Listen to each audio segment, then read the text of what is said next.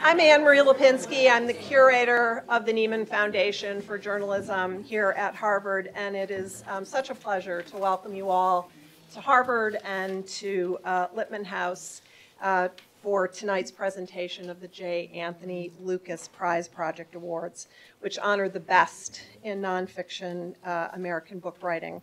The winner's work exemplifies the literary grace and commitment to serious research and social concern that characterized the award's namesake. In celebrating tonight's gifted winners, we remember Pulitzer Prize-winning author and journalist J. Anthony Lukas, a 1969 Nieman Fellow who I first met here some years later when I was a Nieman Fellow, and the late Mark Linton, a history enthusiast and senior executive at the firm Hunter Douglas in the Netherlands. Linton's wife, Marion, and children Lily and Michael established the Mark Linton History Prize and have generously sponsored the Lukas Prize Project since its creation. We are honored to have with us Mark Linton's daughter, Lily. Welcome, Lily. Welcome back.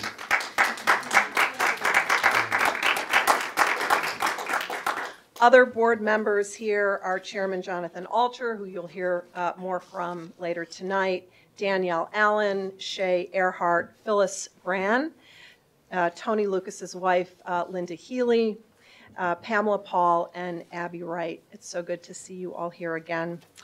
As many of you would know, judging book prizes is challenging and time-consuming, guaranteed to secure you the approval of a few who win and nothing from those who don't. We had a record number of entries this year, and on behalf of the prize board, I want to acknowledge special gratitude to all of our jurors, including those with us tonight, Mark Kurlansky and William Schinker. Thank you so much.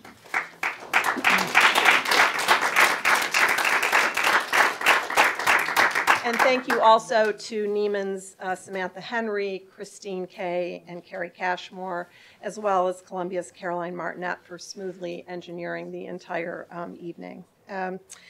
When author and journalist Tony Lukas started a writing career that would distinguish him as one of the country's master storytellers, it was here at Harvard, while still an undergraduate reporter at the Harvard Crimson. He returned to campus as a Nieman Fellow in the class of 1969.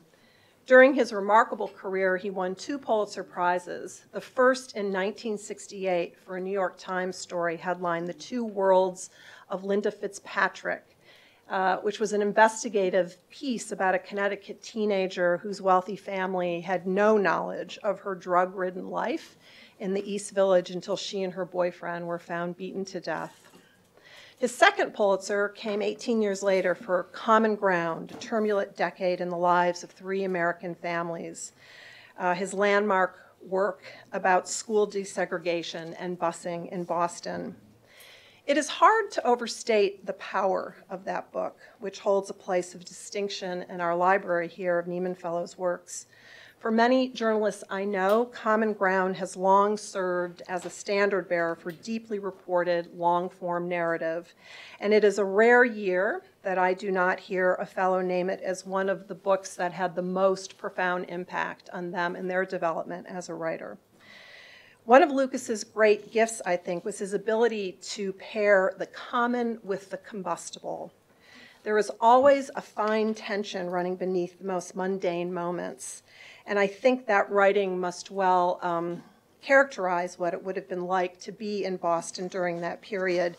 And if you'll indulge me, I just wanted to read something that I think exemplifies that. In the book, it's the beginning of chapter 24, called The Editor. The lobster shift was a lonely one for the guard manning the marble lobby of the Boston Globe. In the dismal hours between midnight and dawn, few employees came in or out. The phone on the reception desk stopped ringing.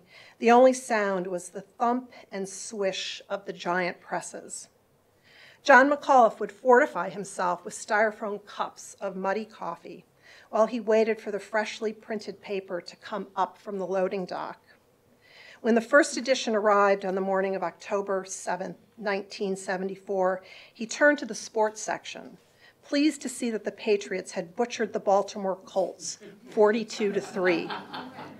But the ink on the page was still wet, and a black smudge came off on his fingers. He was reaching for a towel when he heard the first shot. Dropping to his knees behind the desk, he could see the bullet hole, round and dark as a copper penny, drilled through the plate glass windows. Then he heard another volley crash into the press room. At the newspaper's north entrance, guard Richard Cushing watched a beige sedan park by the median strip of Morrissey Boulevard. A man clambered out, rested a rifle on the hood, and pumped several more shots into the building. Then the door slammed, and the car fishtailed up the boulevard. When the police arrived at 12:47 a.m., they found 3 holes in the press room window and a 4th slug lodged in the lobby, a few inches away from where John McAuliffe had been reading his newspaper. Yeah. Tony published 5 important books, each an examination of a critical rift in America's social and political landscape, each seen through the lens of individuals caught up in the tides of change. He was a journalist of extraordinary depth and intensity with an almost preternatural focus on methodology. During the reporting for Common Ground, he abandoned one family midway through his 7-year project because his first choice, he determined, was not working dramatically. He was absolutely brilliant, author David Halberstam once said. He took journalism to a high intellectual level, yet he also had the doggedness of an old-fashioned police reporter. The year following his death, his widow, Linda Healy, joined with friends and colleagues to honor his memory by creating the Lukas Prize Project. We thank Linda, the Linton family, and our partners at the Columbia Journalism School for these awards, which we embrace as a way to showcase exceptional narrative work in book form and remember an esteemed Nieman Fellow.